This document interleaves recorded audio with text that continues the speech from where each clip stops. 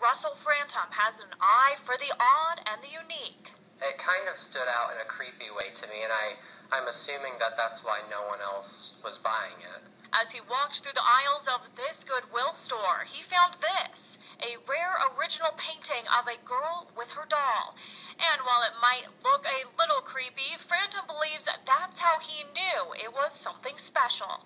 It was just one of those moments when you knew that there was just something about that, and that's how I felt. I knew that there was something about it when I first saw it. Something maybe only a true artist can see. He bought the painting for just $10 and got curious. Immediately started researching and eventually tracked down the artist. He found her gallery in California, talked to her assistant, and a few other people before the painting's real price was discovered. They told me that they could give me an estimate-based appraisal, and that was $25,000 to $50,000. That's at least 10,000 times the amount he originally paid.